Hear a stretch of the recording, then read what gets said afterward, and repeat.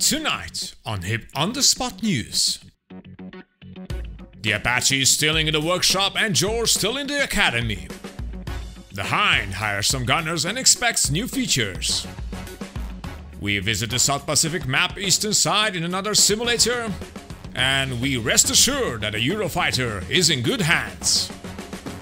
This and more on How I Play.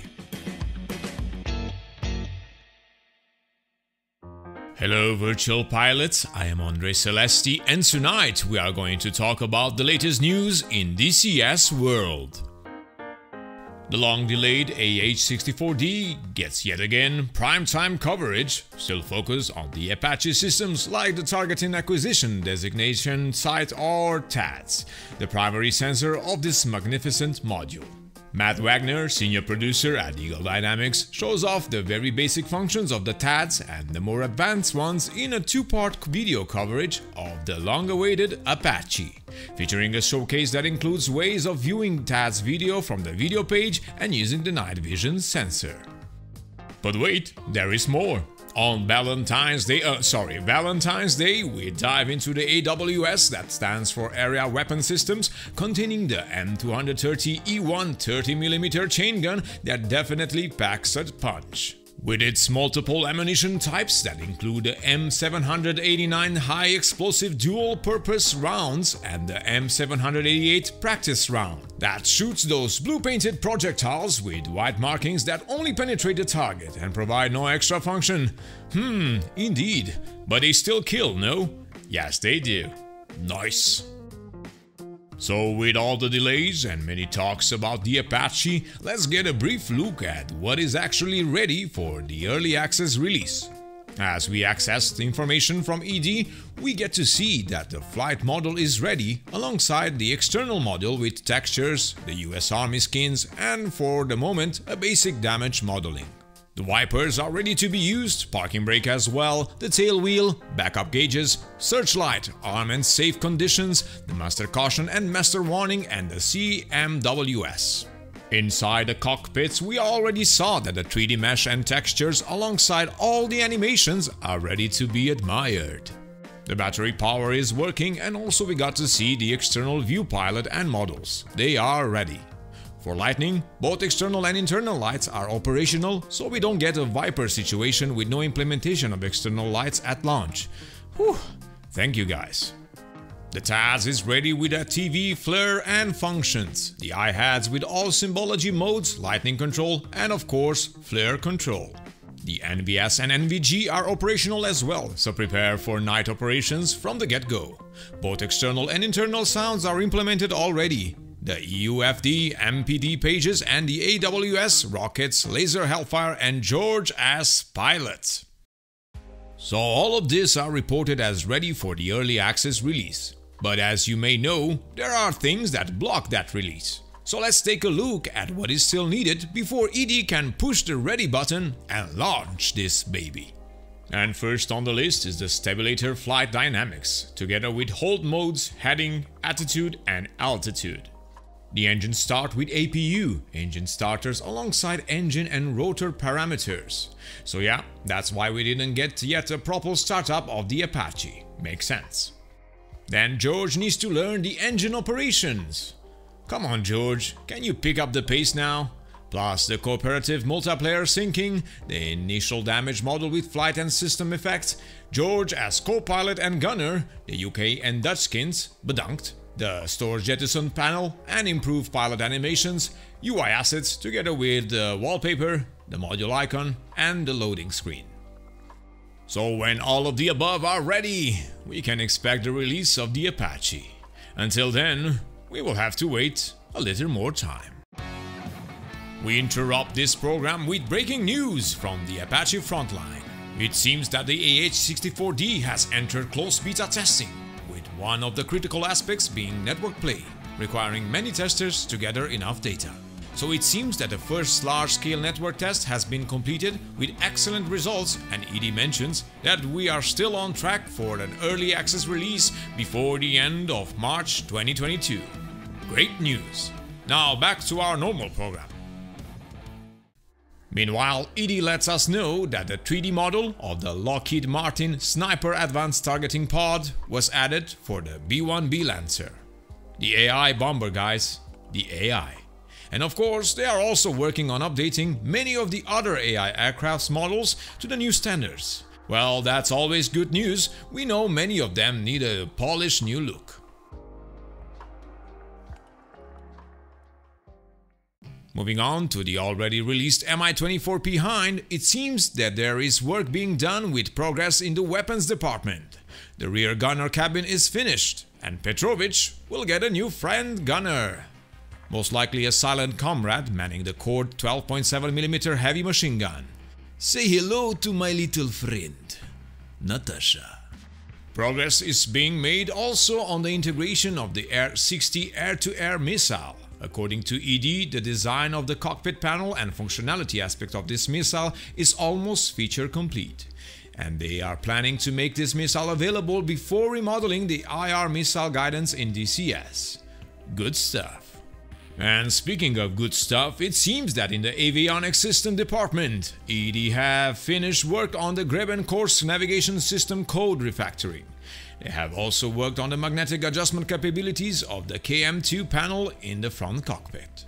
In a previous video, we shortly talked about the new special thermal textures for air, land and sea units alongside terrain objects that ED is working on, with several channels that allow heat signatures to adjust based on the activity of the unit, time of day, ambient air temperature and more.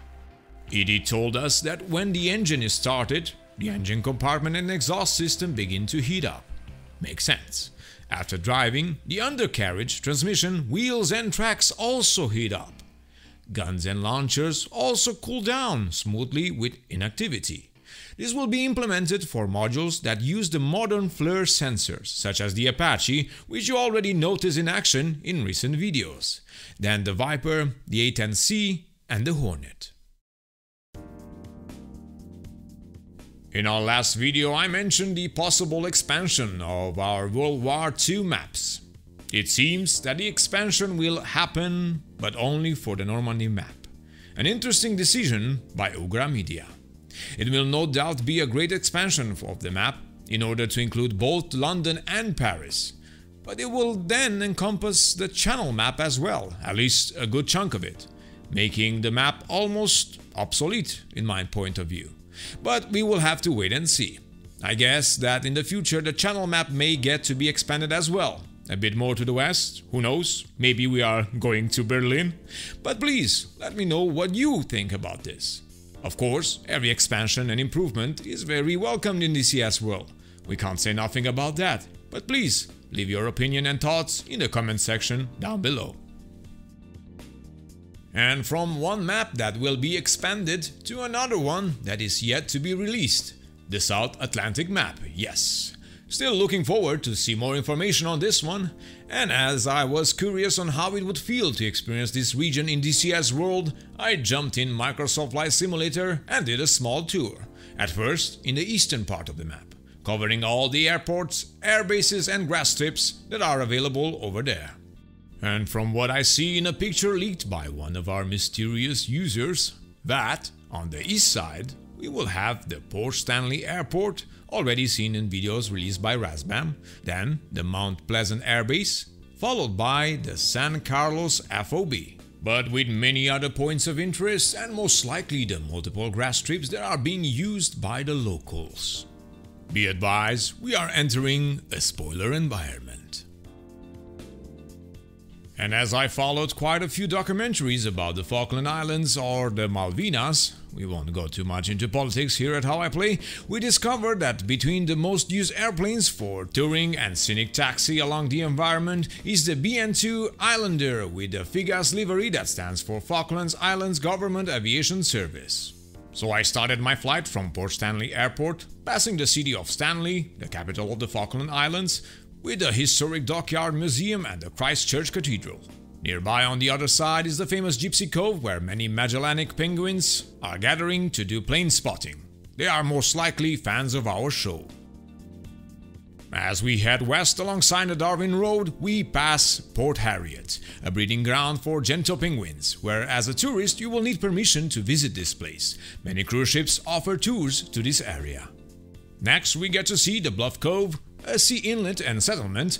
It was the site of secondary landings of the Falklands War, which resulted in a successful attack of the Argentine Air Force, which came to be known as the Bluff Cove disaster. I linked more information in the video description. Past the Goose Pound, we can see the RAF Mount Pleasant, as known as Mount Pleasant Airport, is a Royal Air Force station in the British Overseas Territory of the Falklands Islands. The airfield goes by the motto of Defend the Right. Mount Pleasant is home to between 1,000 and 2,000 British military personnel.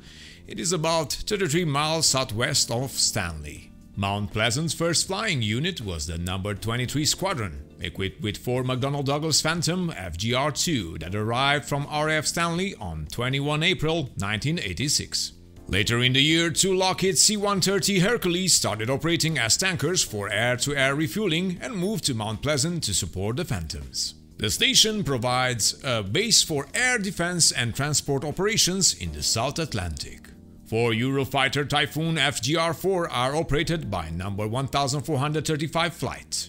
I mention all of this to put it in perspective with the recent new modules that are expected in DCS World. As we fly south to Lively Islands, we pass Bartos Beach, where dolphin sightings are common. From where you can park your car, you will have around 15 kilometers round trip on foot, but it will be worth it to see the penguins. Lively Island has a grass airstrip position in the north. From here we started a round trip on the south coast, passing multiple islands with their respective grass strips.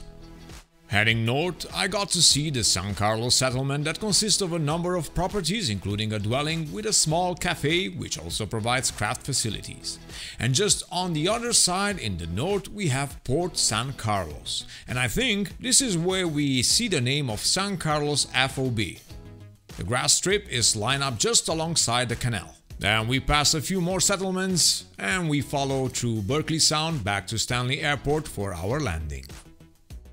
And from what I saw, the Falkland Islands are packed with rugged terrain and cliff-lined coasts, scarce vegetation, predominantly mountainous and hilly, with the major exception being the depressed plains of Lafonia. As for weather-wise, the climate in the island is cold, windy and humid. We are waiting to see what kind of scenarios our talented community can provide, and of course, I already predict many campaigns that will include real historical events.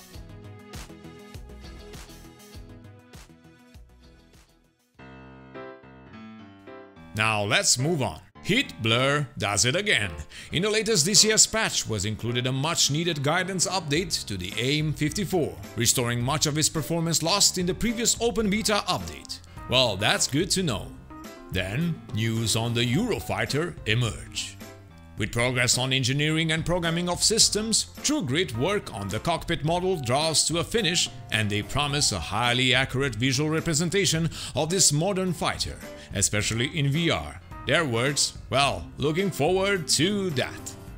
So the system development will continue throughout 2022, and the Eurofighter is slated to be released after the F4E, which will launch later this year.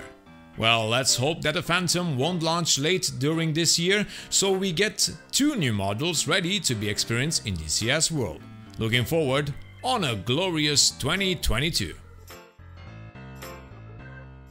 And that's it for today. Thank you all for watching. Remember to give us a like if you find our video informative, and subscribe to keep in touch with all the latest news on your simulators and games. I am Andre Celesti, reminding you to fly safe, and I'll see you next time.